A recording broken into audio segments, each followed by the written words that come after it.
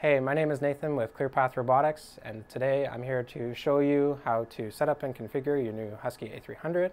We'll walk you through connecting to the robot's onboard computer, connecting it to Wi-Fi, and then setting up an offboard computer.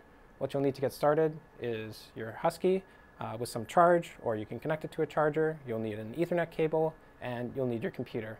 If you haven't already unboxed your Husky A300 and gotten it driving around, I'd recommend checking out our unboxing video linked in the description below. Let's get started.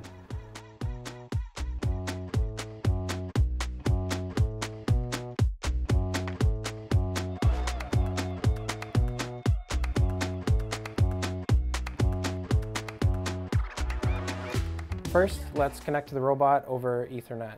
The robot will need to be on for this. The Husky A300 has convenient ports available in the access panel.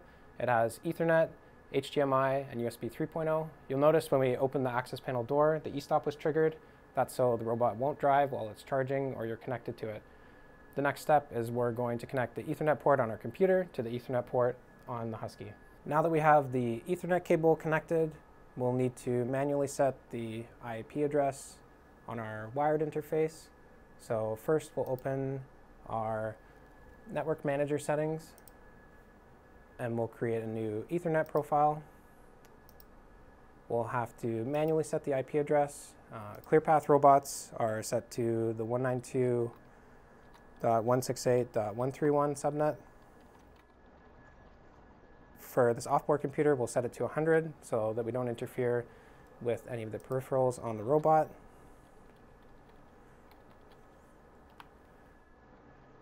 And we'll give this a name,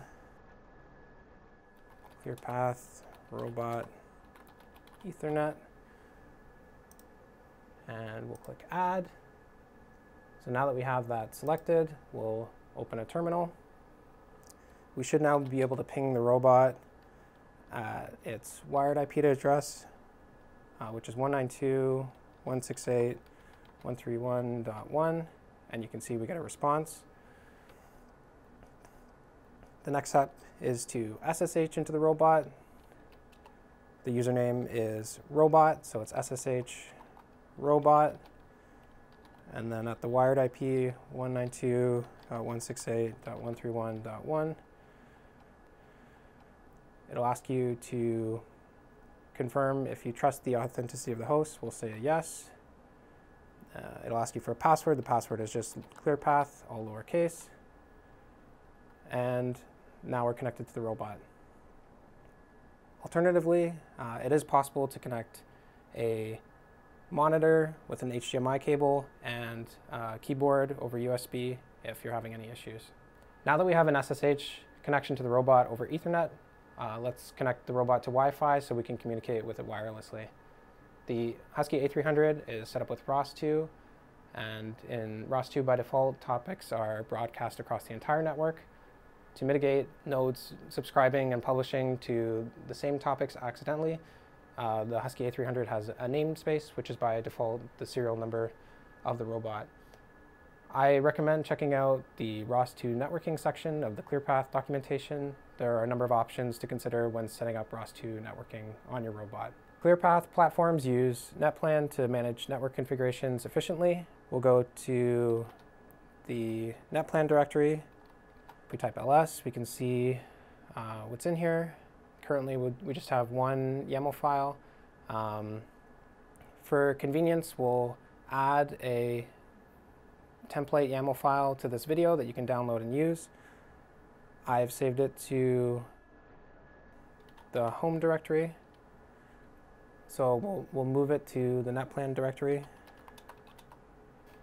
Now, if we go back to the NetPlan directory, we can see the file has been moved. We can open this file. In this template, you have to specify your wireless interface, and then the name, the SSID of the access point, and then the password for the Wi-Fi network.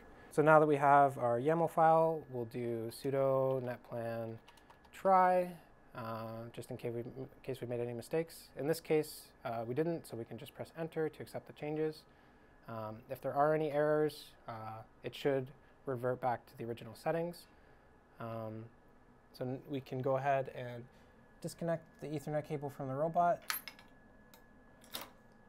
In a new terminal, we'll try to ping CPR-A300-00009, and we get a response. Great. We're now connected wirelessly to the robot. Now that the networking is set up on the robot, let's SSH back into it wirelessly. So we'll do SSH robot at CPR A300-00009.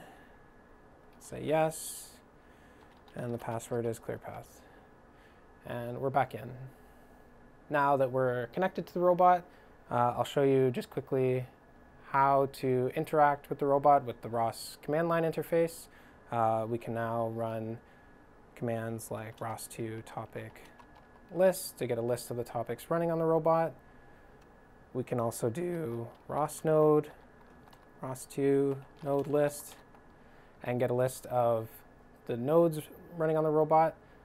If we wanted to echo a topic, we could do ROS2 topic echo, and then with the namespace, A300, platform, odometry, and filtered. And you can see the data streaming on the odometry filter topic. This is the platform wheel odometry fused with the IMU data. Now, as an alternative, we'll also set up the offboard computer to communicate from a different machine.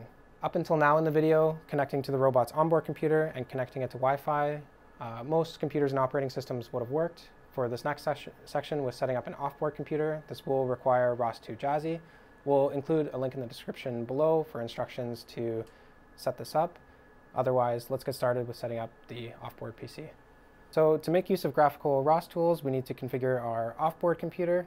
We have ROS2 Jazzy installed on the offboard computer because the Husky A300 is also running ROS2 Jazzy. So our current terminal is connected to the robot. We'll split this so that now we have the other part of the terminal with just our machine.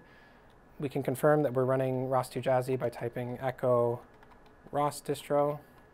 For the best experience, we'd recommend adding the Clearpath package server, and instructions will be linked below. Once the Clearpath package server is added, we can run sudo apt install ROS Jazzy Clearpath desktop and give it password to my computer.